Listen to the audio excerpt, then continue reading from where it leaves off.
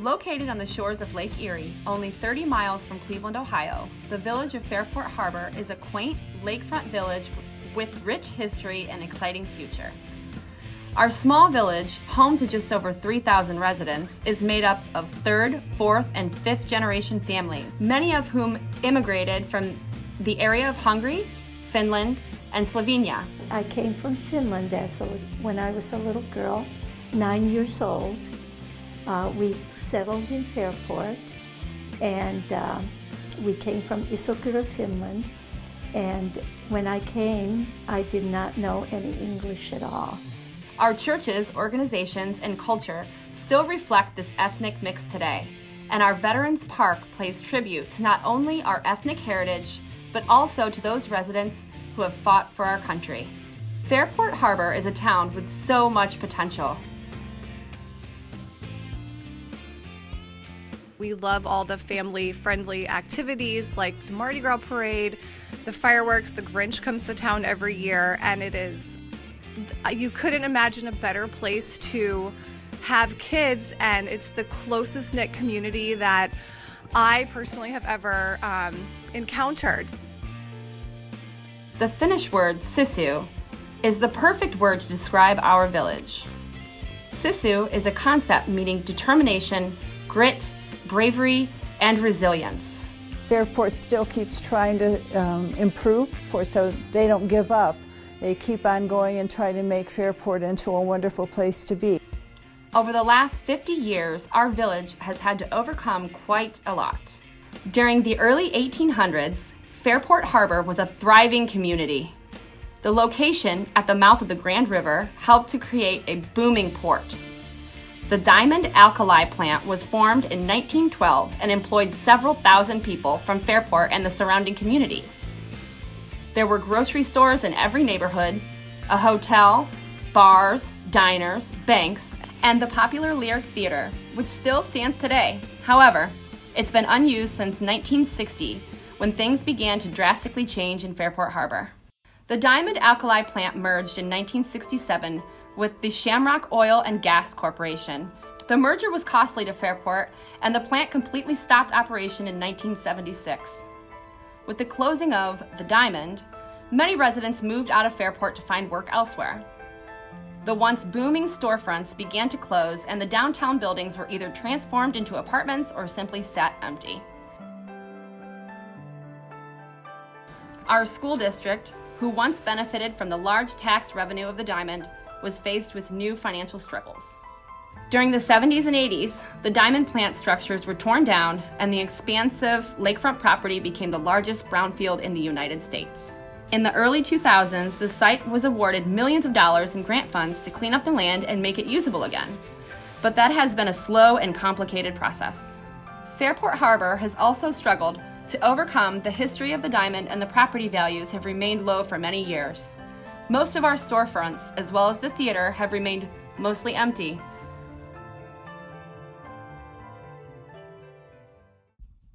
But there is that mystical, almost magical concept called sisu, and the village of Fairport Harbor, rooted deep in ethnic heritages, has found a way to remain resilient and persevere. It's on the way back because there was a downturn when the Diamond left, and a lot of people were very upset and very depressed and lost jobs and had to go elsewhere. And now, Fairport's being built back up because everybody sticks together. That stick-to-itiveness and persistence and support for each other is bringing it back. Within the past few years, a resurgence of energy has begun to invigorate our community. Abandoned storefronts are now near capacity as business owners have begun to see the potential Fairport can offer. Excitement is building for our historic waterfront town's recovery.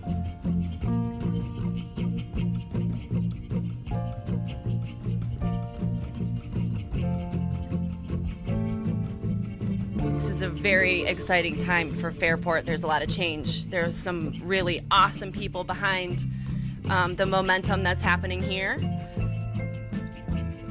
Lake Metro Parks now maintains Fairport's beautiful beach. What I love about Fairport is that our family has a chance to go out on Lake Erie and use our boat. It's a nice, small, friendly town, and I wouldn't want to live anywhere else. The charming downtown, with locally owned businesses and restaurants lining the streets, is also home to the only lakefront restaurant in Lake County. We have 2 historic lighthouses, 2 museums, a beautiful beachfront boardwalk, an 8-lane bowling alley, which we jokingly refer to as the largest bowling alley in Fairport, and several boat marinas. Interest in moving to Fairport Harbor is growing. Some of the homes have been turned into weekly or weekend rentals in order to provide visitors with accommodations during their time in Fairport Harbor. Golf carts are the main mode of transportation around our village because how else should one travel around a beach town? And one of our residents recently purchased the long-empty Lyric Theater and has plans to restore it to its former glory. We have a great vision to try to take this theater back to its glory. It's a labor of love. Fairport's unique. We have this energetic council people that are taking over the mayor, and they see it as a destination, not just a place to live, and we have so much potential with the river and the lake being in close proximity. The folklore surrounding Fairport Harbor also adds to interest in our village. The lighthouse in town is known for being haunted by a ghost cat named Sentinel.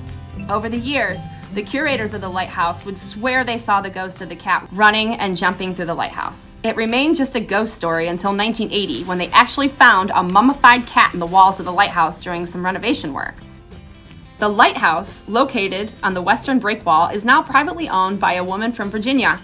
She purchased the lighthouse and renovated the inside and the outside of it.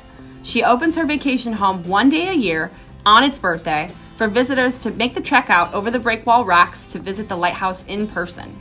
The village of Fairport Harbor would make an amazing backdrop for the HGTV team.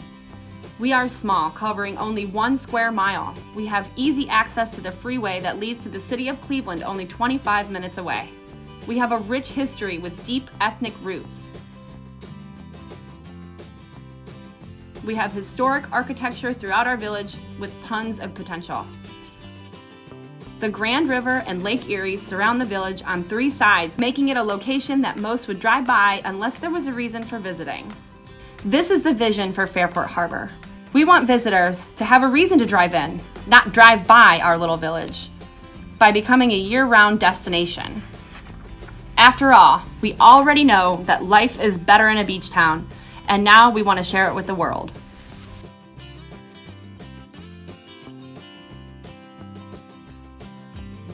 My husband and I moved to Fairport a couple years ago, and we thought that we would never find a house here. We wanted to live here. We're like, it's such a small town. There's no way that the right house is going to be on the market at the right time. And we found it, and we are so thankful and grateful and lucky that the whole process worked out.